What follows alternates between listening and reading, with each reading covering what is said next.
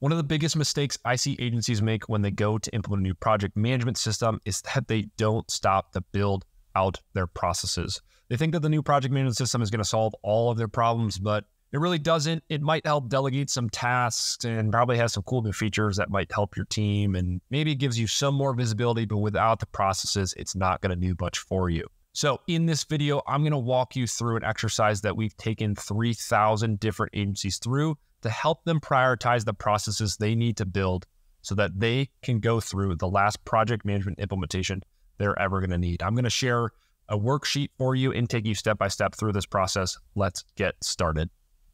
All right, so let's jump into our process prioritization worksheet here and talk about how you can prioritize your processes. First of all, this template you can go grab on our website. I'm going to put a link in the right-hand corner of this video as well as in the description below. You're going to want to go snag that and start using it. Get your whole team involved. Don't make this just you. You can get everything out of your head into the sheet, but make sure you get all your subject matter experts as well as all those that are working with your clients. Make sure you get everyone involved in this process because that's going to be super helpful, and just get the whole team bought in and just make sure we don't forget anything, because we want to do a big brain dump of everything in your head as well as the team, get it into the spreadsheet. That's going to be a big first step for us. Go download this, get it from our website and start working through it as I go through these instructions. To jump into the spreadsheet, essentially what we're going to have 3 tabs here at the bottom.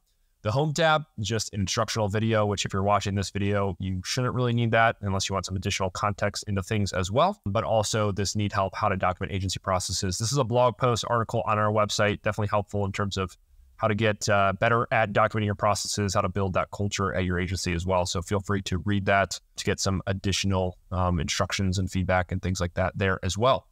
So we have the home tab, prioritization tab, and settings. I'm going to start with the settings, and then the prioritization is where we're going to do all of our work.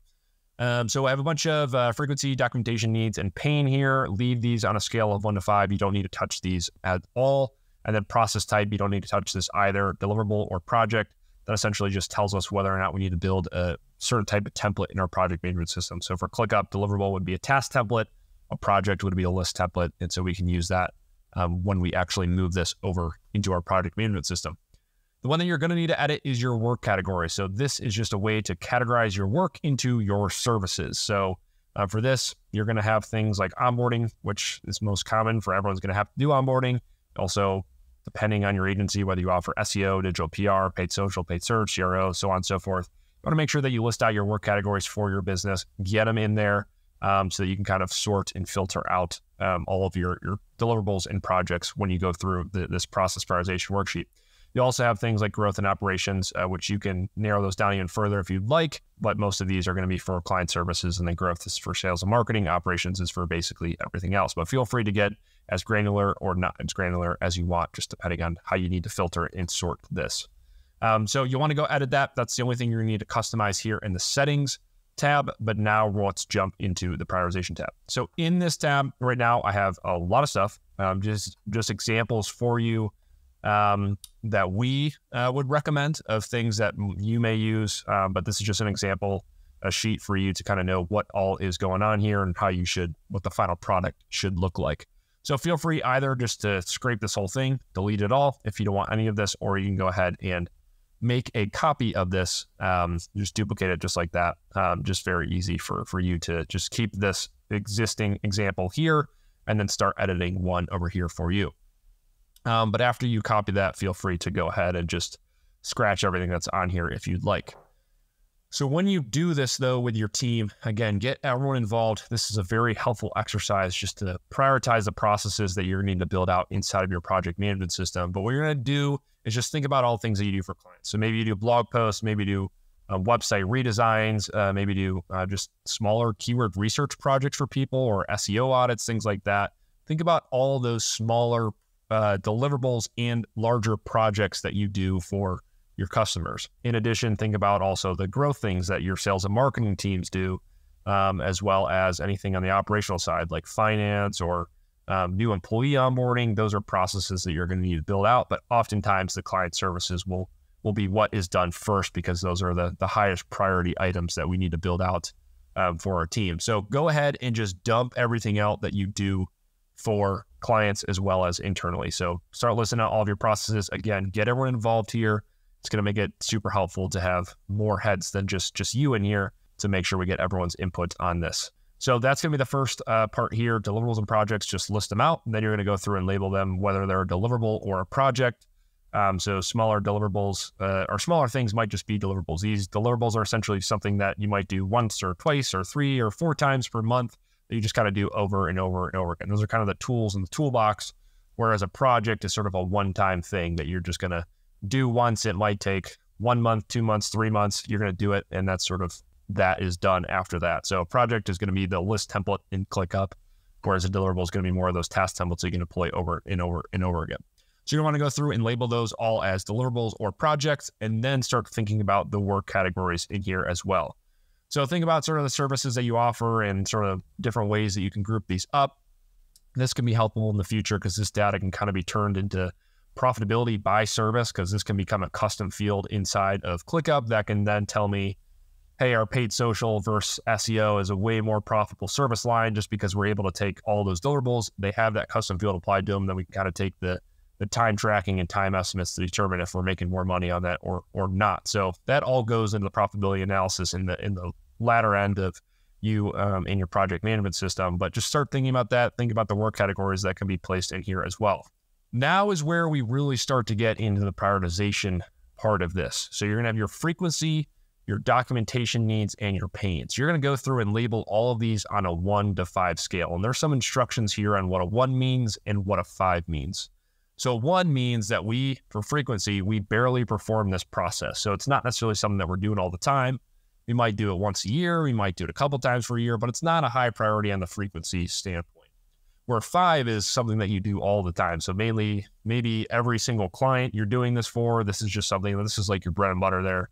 You're doing it all the time for your clients. So we're going to label that a 5. But so start to think about, on a scale of 1 to 5, what are the things that we do all the time versus what are the things that we don't do very much? Now we have our documentation needs. So start to think about whether this is a 1 or a 5, which a 1, as it says here, this is something that is well documented right now. So we don't really need the documentation on it because we already have it. Maybe it's in a Google Doc or some other software that we have really the process built out for the most part. And so we don't have to worry too much about getting it all documented because it already is. Whereas 5 is saying, hey, we don't have this document at all. We really need to document this because maybe we do it a hunch and we don't have any instructions or sort of SOP document for anyone to do it. So start thinking about that, because if it's a 5, that means we need the documentation on it. And if it's frequency of 5 as well, that's going to give us more points to that. Say it's something we do all the time, but don't have the documentation on it. That is a high priority process that we need to build out. And then pain here, another 1 to 5 scale, essentially. If it's a 1, it's not really a pain point for us right now. If it's not documented, if it's not, the process isn't built out right away, it won't be too big of a deal. Versus a 5, it's a big pain point. We need to build it out right away. Otherwise, we're going to be in trouble. So throughout all of that, you're going to have and be able to prioritize your processes to know what are the ones we need to do now versus what are ones that maybe it's not too big of a deal. You'll get your score of 3 to 15 here. So 3 would obviously be 1, 1, 1 for all of these, where a 5, 5, 5 would be 15. So from that, you're able to list out all of your deliverables and projects and really gauge what ones you need to build out first based off of whether they do it a lot or not, whether we need documentation on it or not, or if it's a very painful or not so painful process. So that's going to be the most important piece, is just getting those all ranked. In addition, you're going to have listed out your point person. So who is going to be responsible? Who's sort of the subject matter expert when it comes to building out this process? They know it the most. Who is going to be that person that once we put it into our project management system is going to be in charge of actually building this out? So you want to label that point person there as well. And then a couple other columns in here as well. We're going to talk about needed for launch, which needed for launch essentially is if you are implementing a project management system, this is something you need on day 1. So not needed for launch might be more of the growth or some operational tasks there. But needed for launch is going to be those processes that you're currently doing for clients. So maybe you're writing a bunch of blogs for clients right now at this given moment. That means that's going to be needed for launch. You need to build out that process because we need it as we move into our new project management system or refresh our old project management system. So needed for launch, check anything that needs to be built for your launch project management system. And then next up, if you want to link to any documentation that you have out there, Google Docs or anything else, you can just put that there. And if there's any additional notes that people need to know about that you've been thinking about, go ahead and label them there as well. So that's going to be your process prioritization worksheet. This is something that you could also move into ClickUp as well. Just to give you an example, we have this in the process library. This is something we walk teams through in our implementations. And essentially, it's just kind of a way to manage all your processes. And the best part about moving this into a tool like ClickUp is that now I can use this before I implement, but then I can also use this later on too, because these processes are not going to be set in stone. You're going to continue to optimize at them as time goes on. So it's very helpful to have a spreadsheet like this or a ClickUp list in here that I can basically manage all my processes. So I'm going to have sort of a central source of truth of what processes are live inside of the ClickUp Template Center and what processes are in progress, ready to develop, or which ones maybe need an update. So oftentimes you're going to have a process that goes out, you're using it for clients, you learn that maybe some of the time estimates are off, or maybe there's a task that you don't do anymore, or you need to add a task, you need to add a checklist item or something like that. That's when you want to go and update your templates, because your templates are not going to be set in stone. You want to continue to optimize them. So use something like this Process Hub or your process prioritization worksheet to sort of be your mission control for your process templates, because the better you can optimize them as time goes on, more systems driven, systems minded your team's going to be, and the better off you're going to be inside of your project management system. So highly recommend you build out a process prioritization worksheet, you build something like a process hub inside of ClickUp or whatever project management system you're using to be your central source of truth and your mission control for managing those processes. So if you're trying to implement a new product management system or refresh the one you have now and want to get more out of it, I highly recommend that you go through this exercise and get your team involved. Get the subject matter experts into one room and get everything out of everyone's heads and into the spreadsheet. It's going to help you prioritize your processes and make your team way more productive.